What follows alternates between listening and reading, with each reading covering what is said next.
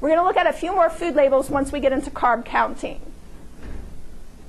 All right, so carb counting. How many of you are familiar with carbohydrate counting? Does anybody here carb count? You guys are a quiet bunch. Come on. I don't know how to carb.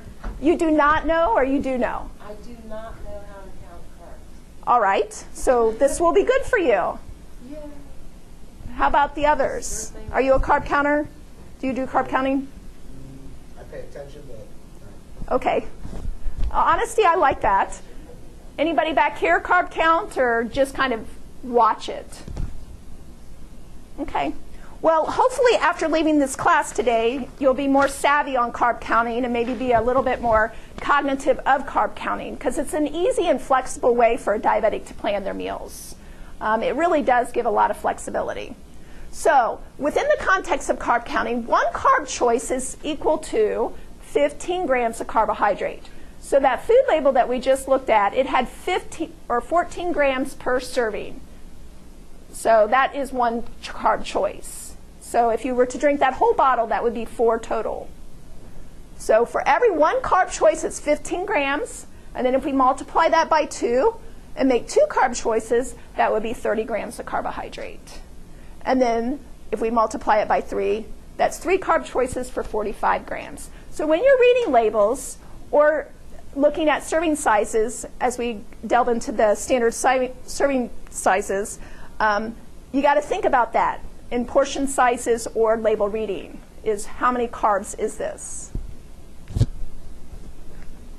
So back to this food label, because I love food labels. I love when diabetics use food labels because they really are a good tool for you. Almost everything we buy except for meat and vegetables and fruit from the produce have a food label. And some meats do, and some fruits do as well. But for all the other products, typically there is a food label that goes with it. So on the left-hand side here, what, again, do you want to look at first? What do you think you should look at first on this?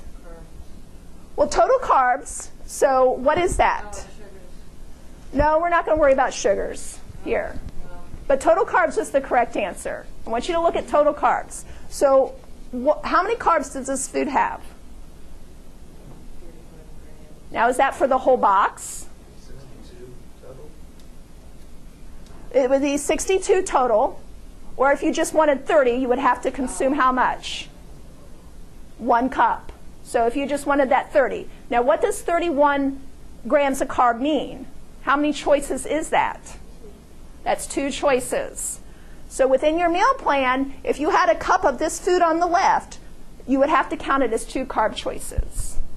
Easy to do, and if you wanted to have the whole container, which is 2 cups apparently, because there's only 2 servings per container, that would be 4 carb choices. So we're back up to the number of the Gatorade. And most of you are not going to have 4 carb choices. Men are per meal. Women, not so much, unless we'll get to that. I like to jump ahead. I'm so sorry. So here on the right, this nutrition fact label, what do you go to first? The total carbohydrates, which is right here, which is how many? 14 grams. So how many carb choices is that? 1 for how much? This one's a little trickier. 1 ounce, and if you have a scale, you can measure 1 ounce, but luckily this manufacturer has been kind enough to say that's about 21 pieces. All right? So yes, you should probably count them out the first couple of times you consume this food. I don't know, probably something like goldfish would be my guess. You should count that out the first couple of times you eat it. And then you get an idea visually of how much that is. We don't have to always be exact, but at least the first few times you should get a real good feel for that. So the other things you can look at is calories if you're calorie counting. But as a diabetic, I really recommend carb counting. If you have a few pounds that you want to lose, we just cut back on the carbs. And that will cut back on the calories. All right? But you have to do that within reason, especially when you're on medications. You don't want to just get carbs out of your diet because you think they're bad, because you believe what Dr. Atkins has to say. That can be actually dangerous for a diabetic. So both of these foods, this has two carb choices for 1 cup, and this has 1 per 21 pieces. So that's how you use that food label within the context of carb counting.